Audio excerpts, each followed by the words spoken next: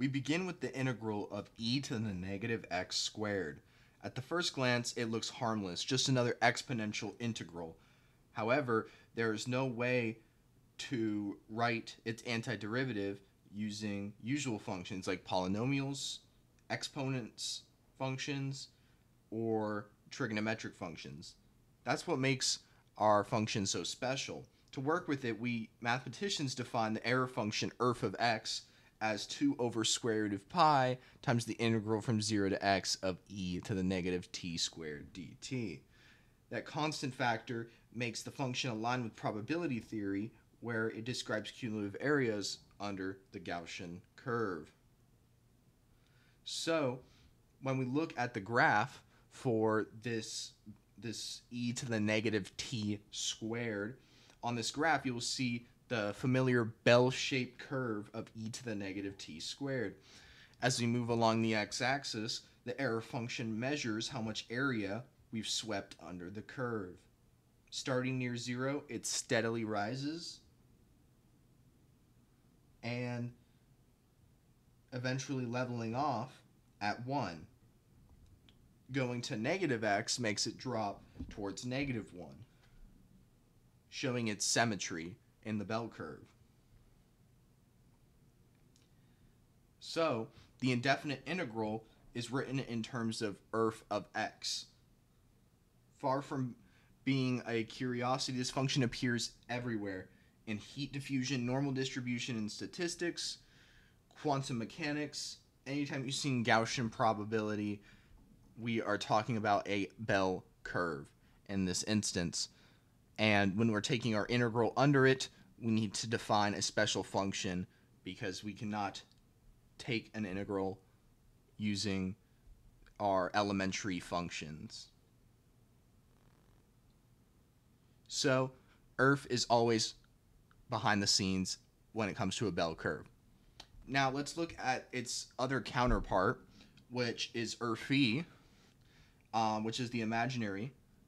Now let's flip the sign of the exponent, and instead we have e to the x squared, which in an indefinite integral is actually harder to deal with because it grows exponentially. So we define erf-e of x as 2 over square root of pi times the integral from 0 to x of e to the t squared dt.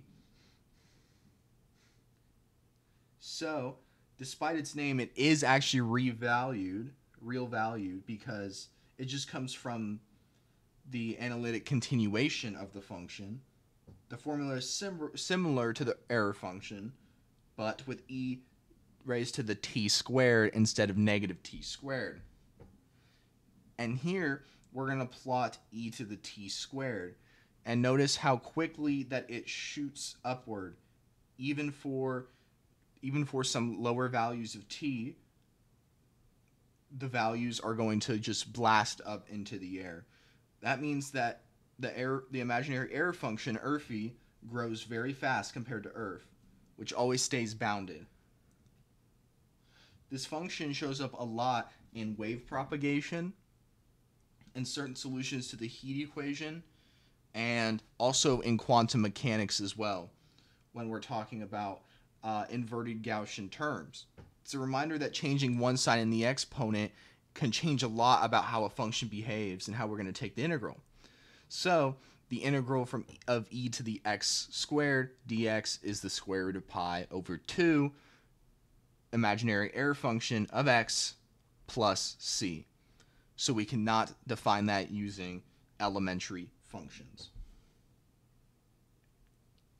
So erf-e is different than the error function because it shoots up exponentially and it has a completely separate behavior to that of error function.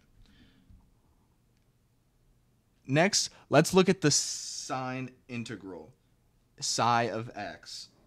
So now we look at the oscillatory integrals where the integrand wiggles endlessly, as you will see. Consider we have the integral of sine of x over x dx. This ratio arises in wave physics and Fourier analysis a lot. We define the integral sine psi of x as the integral from 0 to x of sine t over t dt. It looks undefined at 0. The limit exists and equals 1, so the integral actually does make sense. So when we're looking at its oscillatory behavior, what we want to look at is its graph. So its graph is the sinc function. So it oscillates, crossing the axis repeatedly while slowly decaying in amplitude. When we integrate it, the oscillations accumulate, giving c of x, which levels off towards a constant value around 1.57, about so. But why does this even matter? Why do we need psi of x? Well, we need psi of x because sine and cosine integrals describe different diffraction patterns, antenna radiation, signal processing filters, and are used in analyzing waves. They are used anytime waves need to be understood in terms of spreading their interference. So this is very useful in physics, and it is also very useful in engineering as well for this exact purpose, because we're looking at signal and breaking down waves into small parts, sine and cosine.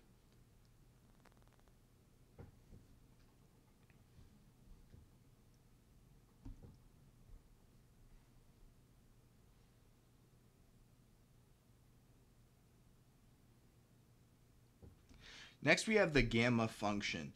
The gamma function is one of the most famous special functions because it's basically the continuous factorial.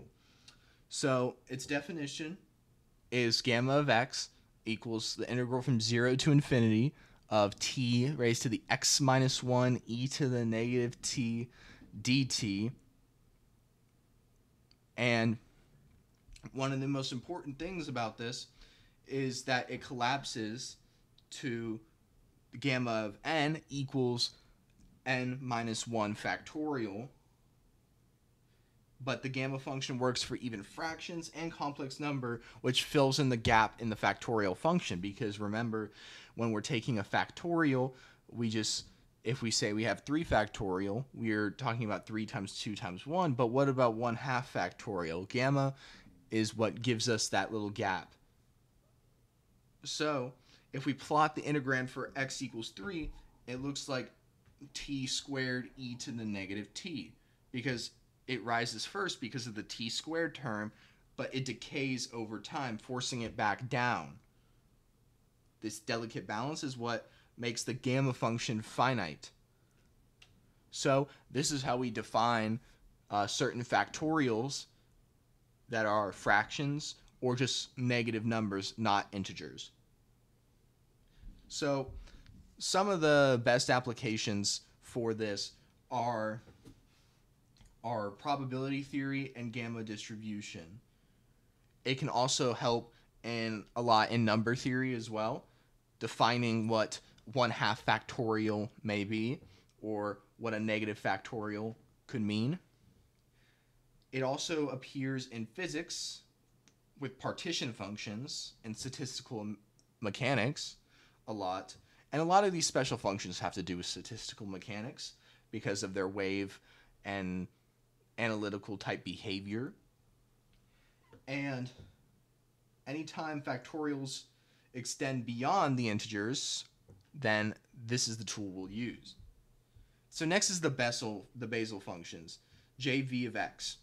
So next is the Basel function, which naturally appears when solving differential equations in cylindrical or spherical coordinates.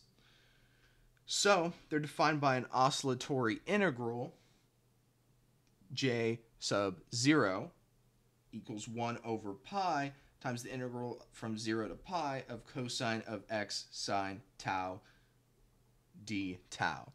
So while it's complicated in definition, they behave like damped oscillations. And you'll see visually what I mean by these oscillations are damped. So when we look at the graph of J0 of x, notice that we have a wave-like pattern. It starts at 1 and oscillates with decreasing amplitude.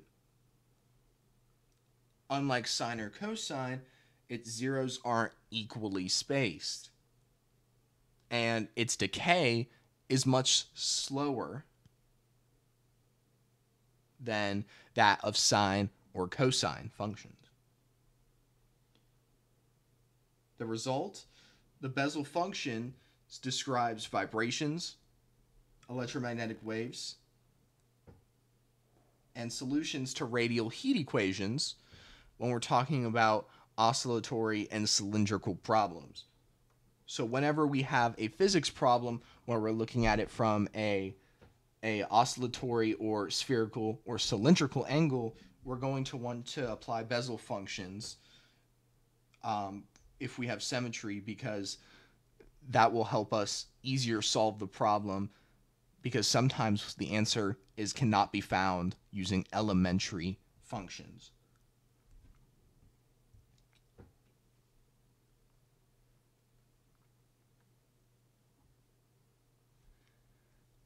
Next is the polylogarithm function. Li of s of x equals 1 over the gamma function of s times the integral from 0 to infinity of t raised to the s minus 1 over e to the t over x minus 1. For s equals 2, we get a dilogarithm, which links directly to the famous constants of the Riemann zeta function. Very interesting part of math. While it's way harder to actually visualize Li as a polylogarithmic function, we can approximate Li2 between 0 and 1. It rises smoothly, curving towards known values, like zeta of 2 equals pi squared over 6 when x equals 1. So while this function is very complicated, there is still a lot that we are trying to figure out about it, especially because we're talking about the Riemann zeta function and its solutions, which are still not very well known or not very researched upon yet because of its complex math behind it. So polylogarithms, they appear in quantum statistics, especially in Fermi-Dirac and Bose-Einstein distributions, and they also show up in knot theory, algebraic geometry, and obviously zeta values when we're talking about the Riemann zeta function and trying to find the solutions to that function. They're a bridge between physics and also mathematics too, because this function is mainly mathematical. And there's still a lot we don't know about this function. But maybe one day we'll be able to know even more about this type of function. And lastly is the Fresnel integrals, c of x and s of x. So our final example comes from integrating cosine of t squared and sine of t squared. So these are called the Fresnel integrals. We define c of x as the integral from 0 to x of cosine of t squared dt, and s of x as the integral of 0 to x of sine of t squared dt. Together they trace a two-dimensional curve known as a Cornu spiral. So here is the actual Cornu spiral itself. So c of x is on the horizontal axis and s of x is on the vertical axis. The curve begins near the origin, spirals outward, and it curls inward again. So this is showing us the behavior of the oscillatory behavior of the sine and cosine functions as they are working together here. So some applications of this, they're essential in optics as well. They make Cornu spirals. They describe diffraction patterns and how light bends around its edges. Engineers use them with radar, antennas, and imaging technology, as those are also related to optics. The Cornu spiral is basically a tool for predicting how the waves spread. So these functions are extremely important when looking at light. Anyways, I hope you like this video. Please like, subscribe. We're trying to get to 200 subscribers by the end of this video.